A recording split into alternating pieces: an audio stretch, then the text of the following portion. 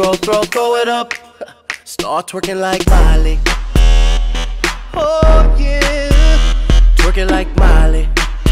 Don't pop it like Miley. Hello everyone, म रञ्जित श्रेष्ठ अलि तपाईहरु हेर्दै हुनुहुन्छ रञ्जित टेक नेपाल र आजको यस भिडियोमा म तपाईलाई वन्डरशेयर फिल्मरा रजिस्टर गर्ने बेस्ट तरिका सिकाउन जाँदै छु। सो तपाईहरुलाई मैले वन्डरशेयर फिल्मरा एक्टिभेट कसरी गर्ने त्यसको बारेमा अलरेडी भिडियो बनाइसकेको थिएँ र त्यो भिडियो तपाईहरुले हेर्नु भयो होला सायद। र त्यो भिडियो हेर्दाखेरि के भयो भने वन्डरशेयर फिल्मरा एक्टिभेट त गर्नुभयो र एक्टिभेट भइसकेपछि जब तपाईले नेट अन गरेर वन्डरशेयर फिल्मरा युज गर्न खोज्नुभयो त्यतिखेर वन्डरशेयर फिल्मरा चलाउँदै एक्टिभेसन फेल भन्ने प्रब्लमहरु धेरै जनाको आएको भनेर मलाई मेसेज आएको थियो। सो आजको भिडियोमा चाहिँ त्यो प्रब्लम हामीले कसरी सल्भ गर्ने भन्ने बारेमा चाहिँ यस भिडियोमा म तपाईलाई सिकाउन चाहन्छु। र त्यसको लागि हामीलाई दुईवटा स्टेप गर्नु जरुरी छ। पहिलो स्टेप भनेको चाहिँ वन्डरशेयर फिल्मरा रजिस्टर गर्ने र त्यसपछि अर्को भनेको होस्ट फाइललाई हामीले अलिकति एडिट गर्नुपर्ने हुन्छ र त्यो तरिका आजको यस भिडियोमा चाहिँ म तपाईलाई सिकाउँछु। र त्यसको लागि सबैभन्दा पहिला चाहिँ तपाईले एकचोटी मात्र भने पनि नेट अफ गर्नुपर्ने हुन्छ। सो यो स्टेप फलो गर्नको लागि नेट अफ गर्नुपर्ने हुन्छ। त्यसको लागि म यसमा नेट अफ गरिदिन्छु मेरो। सो यो रहेको छ, म यसमा एरोप्लेन मोड अन गरिदिन्छु र त्यसपछि मेरो यहाँ नेट अफ भएको तपाईले अब देख्न सक्नुहुन्छ। र त्यसपछि वन्डरशेयर फिल्मरालाई ओपन गर्नुहोस् र वन्डरशेयर फिल्मरालाई ओपन गरिसकेपछि फुल फिचर मोडमा जानुहोस् र त्यसपछि पहिलो स्टेप रहेको छ हामीले वन्डरशेयर फिल्मरालाई रजिस्टर गर्नुपर्ने हुन्छ। यदि तपाईले वन्डरशेयर फिल्मरालाई अलरेडी रजिस्टर गर्नु भइसकेको छ भने यो स्टेपलाई तपाईले स्किप गर्न सक्नुहुन्छ। सो रजिस्टर गर्नको लागि यहाँ रजिस्टर बटनमा क्लिक गर्नुहोस् र रजिस्टर भनेर यसमा क्लिक गर्नुहोस् र त्यसपछि लाइसेन्स इमेल भनेको छ र त्यस्तै गरी रजिस्ट्रेसन कोड भनेको छ। र म तपाईलाई एउटा डिस्क्रिप्सनमा एउटा यस्तो किसिमको कोडहरु म तपाईलाई त्यसमा राख्दिएको हुन्छु। त्यहाँबाट तपाईले यो लाइसेन्स इमेल भनेको ठाउँमा यो कपी गर्नुहोस् र त्यसपछि कपी गरेर यहाँ वन्डरशेयर फिल्मरालाई यहाँ गएर पेस्ट गरिदिनुहोस्। मैले अलरेडी यो वन्डरशेयर फिल्मरा रजिस्टर गरिसकेको छु, त्यसैले यहाँ मलाई यो रजिस्टर गर्ने ठाउँ दिएको छैन।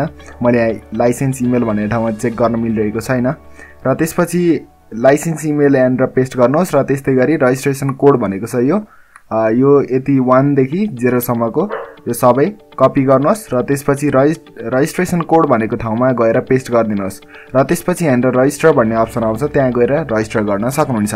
र यो त भयो फर्स्ट स्टेप। अब सेकेन्ड स्टेप भनेको हामीले होस्ट फाइललाई एडिट गर्नुपर्ने हुन्छ र होस्ट फाइल कसरी एडिट गर्ने भन्ने बारेमा पनि म तपाईलाई जानकारी दिन चाहन्छु।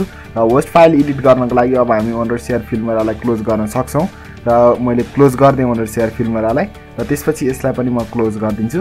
र होस्ट फाइल एडिट गर्नको लागि अब म तपाईलाई एउटा पाथ दिन्छु। त्यो पाथ को डाइरेक्टरी रहेको छ यो पाथ दिन्छु। यो पाथलाई तपाईले कपी गर्नुहोस्। यो पनि म तपाईलाई डिस्क्रिप्सनमा दिन्छु र यसलाई कपी गर्नुहोस् अथवा तपाईले सिम्पली सी ड्राइभमा गएर विन्डोज भन्ने फोल्डरमा गएर सिस्टम 32 र त्यसपछि ड्राइभर्स भनेर etc भन्ने फोल्डरमा गएर पनि तपाईले सिधै जान पनि सक्नुहुन्छ।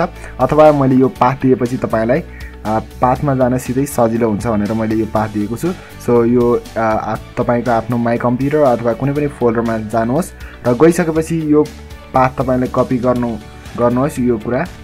सो यसलाई कपी गरिदिनुहोस् र कपी गरिसकेपछि अब तपाईले यहाँ यो जुन बार आएको छ यो एड्रेस बारमा गएर यसमा गएर यो पेस्ट गरिदिनुहोस् र त्यसपछि अब तपाईले इन्टर प्रेस गरिदिनुहोस् र इन्टर प्रेस गरिसकेपछि तपाईले यो फोल्डरमा etc भन्ने फोल्डरमा आइसक्नु भएको छ। यसलाई म अलिकति मिनिमाइज गर्छु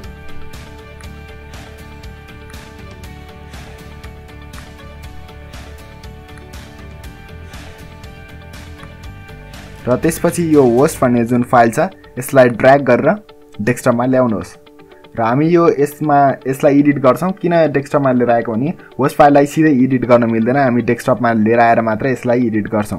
सो अब यसलाई डबल क्लिक गरिदिनुहोस् र डबल क्लिक गरिसकेपछि यसलाई नोटप्याडबाट ओपन गर्नुहोस् र यसरी नोटप्याड ओपन हुन्छ र ओपन भइसकेपछि यहाँ लास्टमा जानुहोस् र लास्टमा गइसकेपछि तपाईले यो कोडलाई त्यसमा एड गर्नुपर्ने हुन्छ र यो लोकल होस्ट रहेको छ 127.0.0.1 र यसलाई हामीले कपी गर्छौं र यसलाई पनि म तपाईलाई डिस्क्रिप्सनमा राख्दिएको हुन्छु। यो पनि यहाँ डिस्क्रिप्सनबाट तपाईले लिन सक्नुहुन्छ यसलाई र त्यसपछि यो लिइसकेपछि यहाँ लास्टमा जानुहोस्, स्पेस बनाउनुहोस् र त्यसपछि यहाँ गएर पेस्ट गरिदिनुहोस् र यो पेस्ट गरिसकेपछि फाइलमा गएर यसलाई सेभ गरिदिनुहोस् र सेभ गरेपछि यसलाई काट्दिन सक्नुहुन्छ र र त्यसपछि फेरि होस्टलाई ड्र्याग गर्नुहोस् र यहाँ ल्याएर फेरि अघि जुन फोल्डरमाबाट हामीले ड्र्याग गरेको थियौँ त्यस फोल्डरमा लगेर राखिदिनुहोस् र त्यसपछि कन्टिन्यू अप्सनमा क्लिक गर्नुहोस्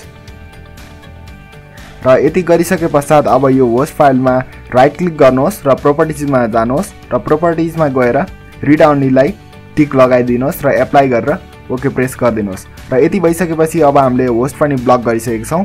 यति भइसकेपछि अब तपाईँले वन्डरसेयर फिल्मरा चलाउँदाखेरि नेट अन गरेर पनि चलाउन सक्नुहुन्छ।